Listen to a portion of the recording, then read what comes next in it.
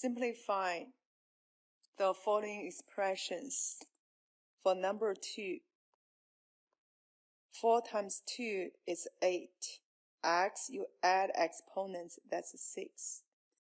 For number 4, 2 times 2 is 4. Then x, you add exponents, is the 5th power. For number 6, make sure when you do the division, base never change. And use the bigger exponents, subtract the smaller exponents. That means 7 minus 4. This one is gone.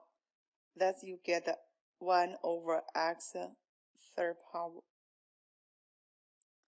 For number 8, any number to the 0 power is 1, so you get the negative 1.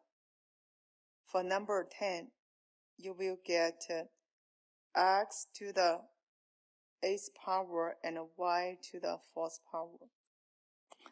For number 12, reduce, you will get the 1, here's 2, so you got the 2.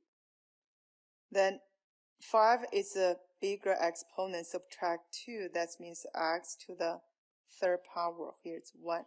So you got the 2x to the 3rd power. For number 14, that's power of a power. 2 to the 4th power is 16. Then f to the 4th power, g multiply is the 16th power, times f to the 6th power times g to the 6th power. This time you add exponents. So you got the 16f, 4 plus 6, that's 10. Then you get the g, it's 16 plus 6, that's 22. That's the answer for number 14. For number 16, make sure the greater exponents minus the smaller exponents. So this is 1, then 2 minus 1, that means x to the 1st power. For y, 5 minus 4, that's y to the 1st power. Then over 1, because this is gone. That's how your answer will be xy. For number 18, before you do the power of a power, make sure reduce the base first. So this is 1, then this is 4. For x, you got to reduce this one, so 3 minus 1. And for y, you have to do 5 minus 1.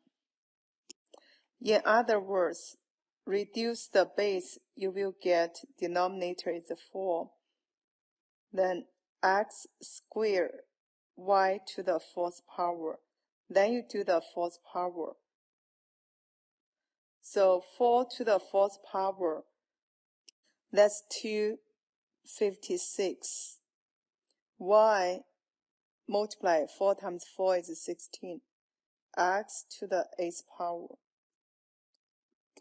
For number 20, that will be 1 over 7 squared, means 1 over 49.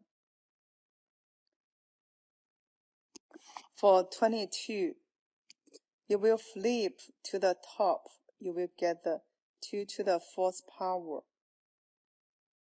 over 1. That's how you get 16. For number 24, you got the 1 over x to the 6th power. For number 26, we add exponents, you will get the j to the negative 3rd power, because you negative 13 plus 4 plus 6. Then you will get the 1 over j to the 3rd power. That's the answer. For number 28, reduce the numbers. That will be, here's 1, here's 4. First you got the 4 for x. 6 minus -7. That's how you got the 4x to the 13th power. For 30, when you do the division, you have to make sure use the bigger exponents, subtract smaller one, then keep the position of power with the greater exponents. Therefore, you will get the x is -4 minus -9. So you got the negative means positive. So x to the 5th power. For 32, 3 and a 12, that will be 1. Here's a 4. X, we do the 6 minus 2. For y, you have to do 3 minus -3. So your answer will be 1/4x to the 4th power, y to the 6th power. For number 34, same thing. 2 and 8, I reduce will be 1, here's 4. X, you have to do 7 minus 4. And y, you have to do 3 minus -4.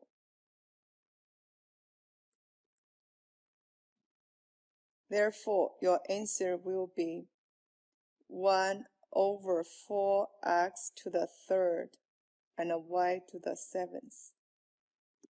Now let's go to 36. Regular number multiply, you got the 10. X, that's exponents. Add exponents, you got 6. For y, you add exponents, that means -2nd power. Then you need to drop down the negative exponents. Therefore, your answer will be 10x to the 6th power y squared. Now let's go to 38. First of all, simplify the base. So -2, 3, you state. For A, 3 minus 2 will be 1st power. For B, 3 minus 2 is a 1st power. For C, that's a 7 minus 0 will be 7. Now do the -2nd power. Negative exponents means you flip the denominator and the numerator. So you get the 3b 6/7, that -2a. Then I do square. After I flip, I will change the negative exponents to the positive. Therefore, your answer will be 3 to the 2nd power is 9.